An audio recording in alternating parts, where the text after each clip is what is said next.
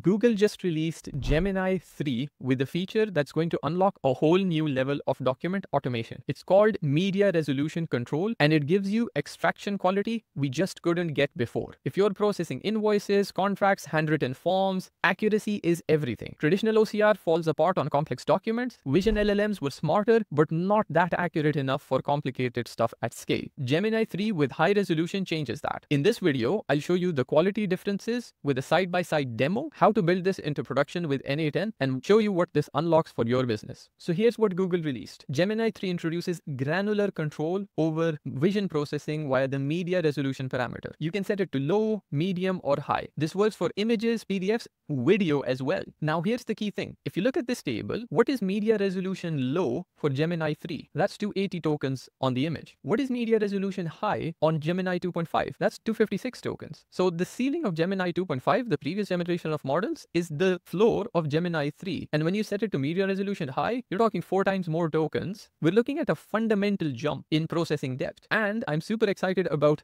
an ultra high, which is coming soon as well. Let me show you what this means for document quality. So I built this quick comparison tool in AI Studio using their wide coding feature. It let me run the same document through Gemini 2.5 and Gemini 3 Pro side by side, so you can see the difference. On the left, we've got 2.5, on the right, we've got 3. Now I'm going to start with this handwritten form application here with lots of checkboxes and fields and tables mixed together. This is a real world document that businesses actually need to process. Let me upload this and run it through both models. It does take a bit of time, so the latency can be a bit high. Now check this out. Gemini 2.5 has completely struggled with this, especially the formatting parts. This is where the less tokens will get really complicated. It does manage to extract the data. It's not completely off or anything. But if you compare the output on the right, which is much cleaner and much more usable by the LLMs. Now, tables like this are by far the hardest part, especially in previous vision LLMs. Let's see what both models have done for this one at the very end. Look at Gemini 3. It managed to extract the right fields, the right columns, and some level of structure in that. Whereas Gemini 2.5 is like some of this weird slash artifact, some of this monthly income. So it did sort of get there. And I'm sure we can tune the prompt perhaps. The prompt is relatively simple here, which is like, you're an advanced OCR engine, extract all visible text fields, preserve the layout structure using Markdown, don't add conversational filler. So it's the same basic high-level prompt. Tuning the prompt may improve 2.5, but the token difference that we're talking about as the fundamental level is just way better. There's just no comparison now. So 2.5 is usable for getting a general idea of the document. But if you're trying to automate extraction of a handwritten application or any document, you can't use 2.5. Too many errors. But 3 actually understands the table structure, understands the rows and columns, and is preserving the relationships in the fields. This is what I mean when I say that this unlocks a whole new level of automation. With 2.5, you'd still need a human in the review and correct this. With 3 at high, you can trust the extraction enough and feed it into your workflows. Documents that were too complex to automate are now on the table. Now let me show you how simple this is to build into production.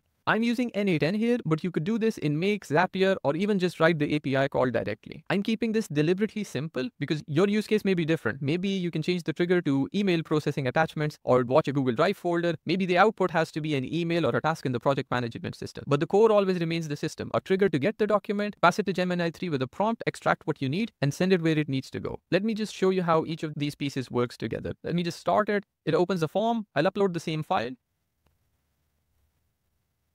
If I open this node, it's very simple. You have to connect some API credentials from AI Studio, and you have to pass that we are doing an image processing, select the right model, which is Gemini 3 Pro Preview, pass a bit of a prompt, and connect the previous node's file. That's the file that we want to pass to Gemini. Now it's executing at the moment. In a bit, it's going to show the result. So this node managed to extract all the data. And what's the next node? It's just append a row in the sheet, which is connected to my Google Sheets account, select the right Google Sheet and the right tab, map each column where I want the data to go. This is what the sheet looks like at the moment. Again, this is just a sample use case. We've got the file name, the date timestamp, and the complete data extracted here. Of course, we can tune the prompt to polish it a lot more, put things in separate columns if we wanted, but that's a specific business use case. All right, so that's it. What used to require complex OCR pipelines, multiple API calls, constant human review can be done with a single API call to Gemini 3 at high resolution. Documents that were too complex to automate, like handwritten forms, dense contracts, mixed format in tables, these are now possible. If you found this helpful, drop a comment below. It really helps the channel and I'd love to hear what documents you are trying to automate with this. If you're interested in learning how to build AI-powered apps and automations like this yourself, check out my AI First School community, link in the description. If you want help implementing this kind of automation for your business, I've got a link in the description to book a call with me. I'll see you in the next one. Thanks. Bye.